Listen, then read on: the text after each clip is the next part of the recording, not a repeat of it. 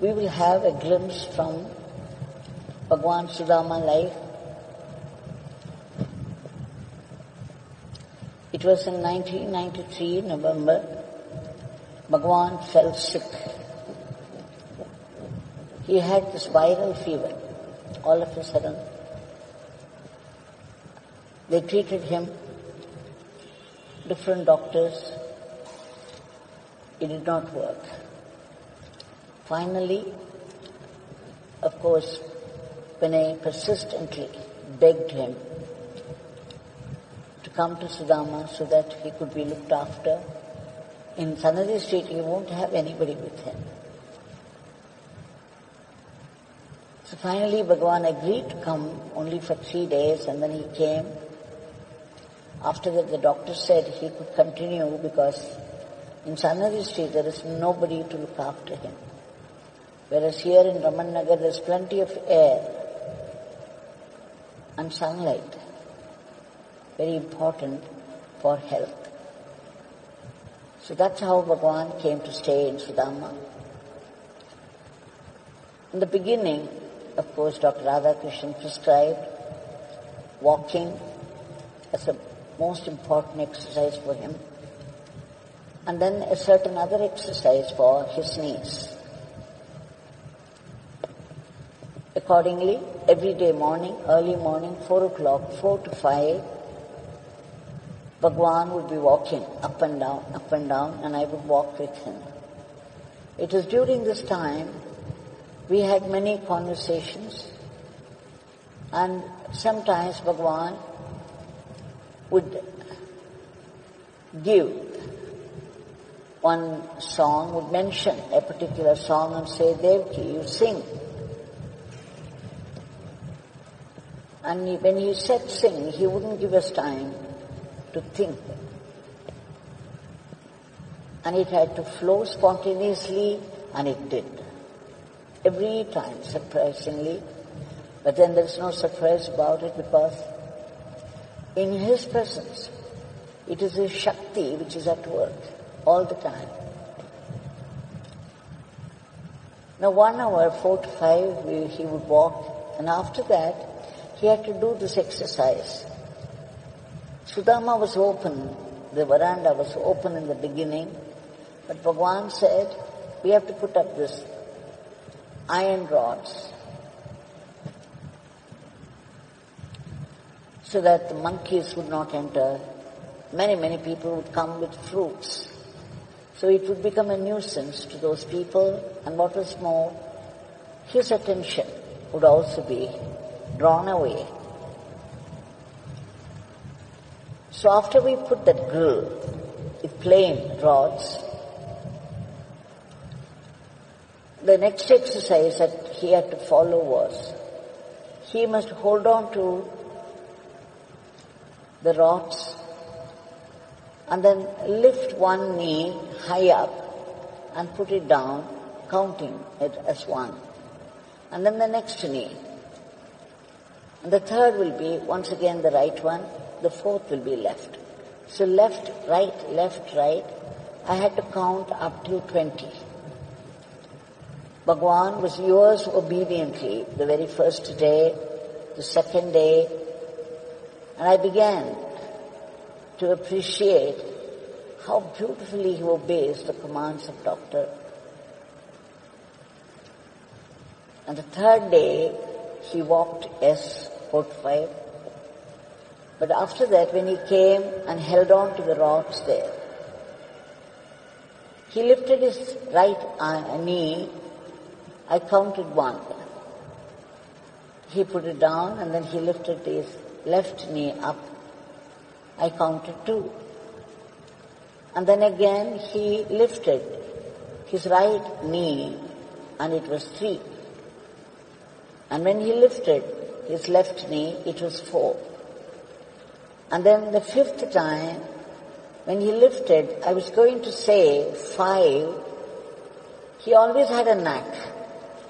If he did not want to hear me say something, whenever I started, he would start immediately. He would start at the same time. Then I would realize that he started, so I would stop. and it would never get to be spoken. Then I would understand, okay, he didn't want me to say it. Certain things were always better unsaid.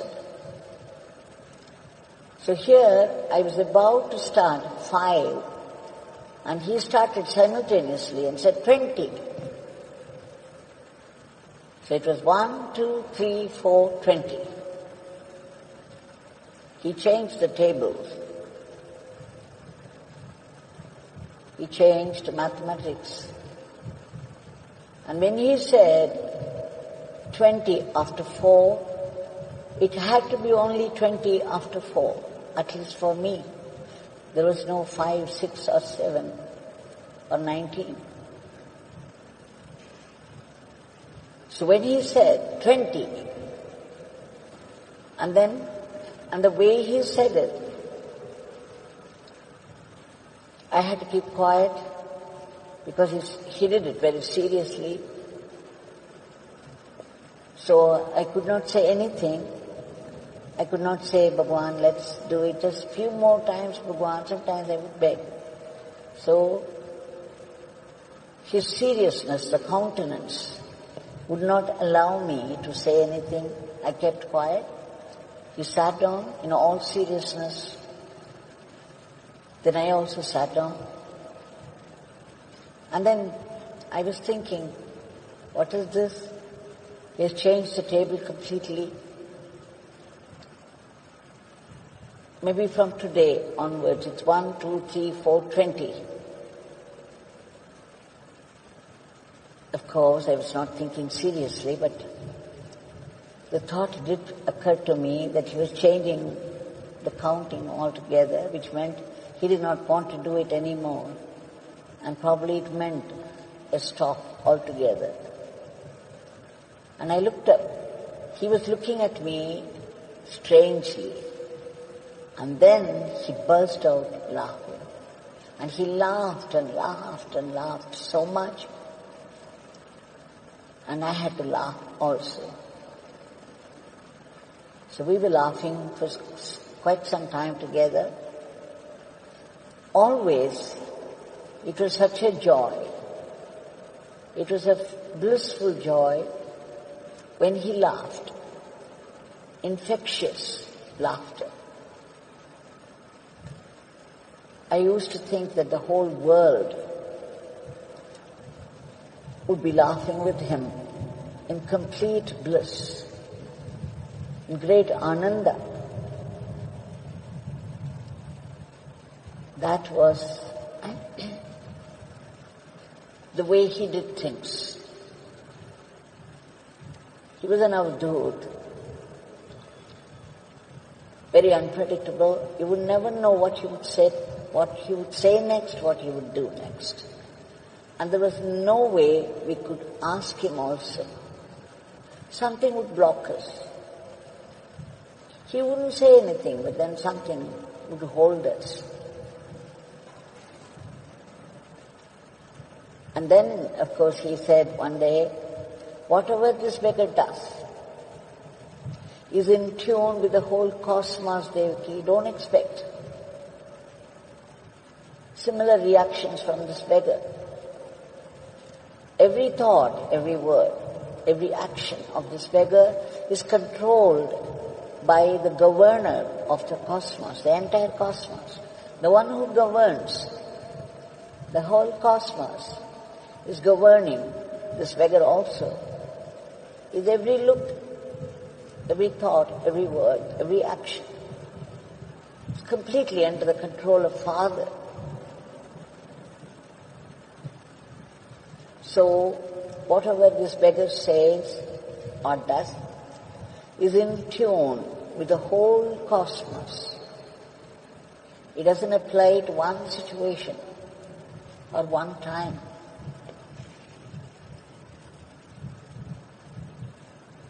So there you are. So Bhagwan, when you said 1, 2, 3, 4, 20, it had to be only 1, 2, 3, 4, 20. So let us beg Bhagwan today, Bhagavan, no matter what the plan of the divine is for the entire world in general and India in particular, you could change the whole mathematics in a fraction of a second, just as you did that day. Instead of 5, you said 20, and then it was always that. You never got to do the exercise. Now, can you not do something like this now? No matter what the Divine Father has prescribed for this world, you could still change it by your immediate divine intervention. Bhagavan, we beg you 1,000,000 times.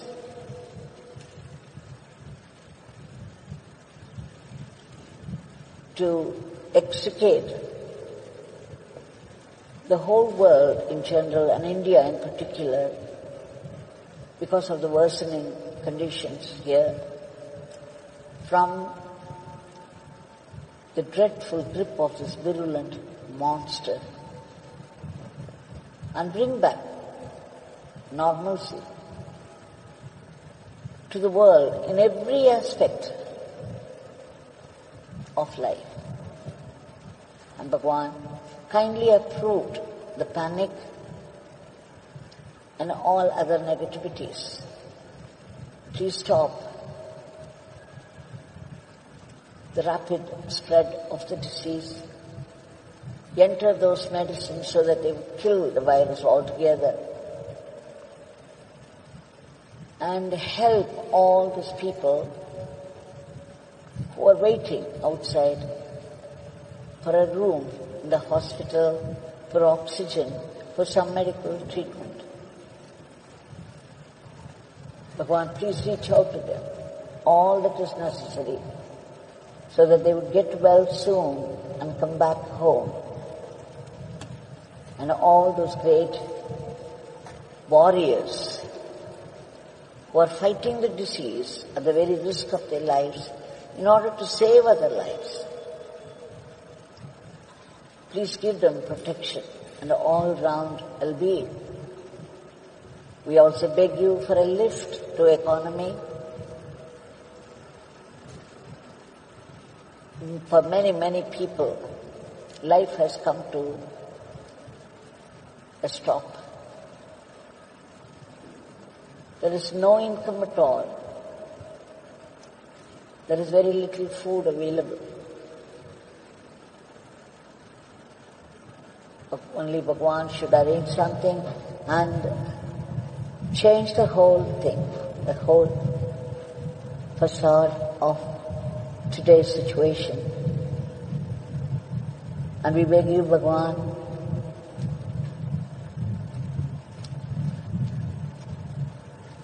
to remember your name constantly.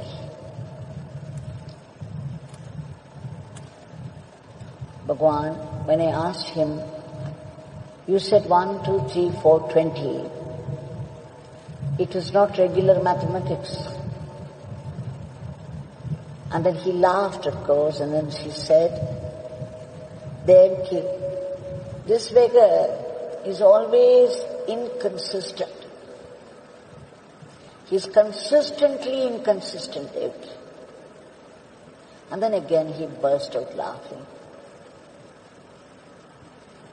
So, we hope our inconsistent Bhagavan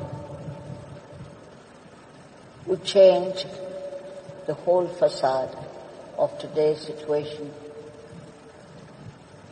bring relief to everybody, and bless us with the attitude of gratitude, and to go about our lives as an offering to Him, as an instrument in His hands. And above all, please bless us with that purification, that transformation, so that we would be able to see only your presence and your blessings in every happening of life. Jai Yogi Ramsuratkumar.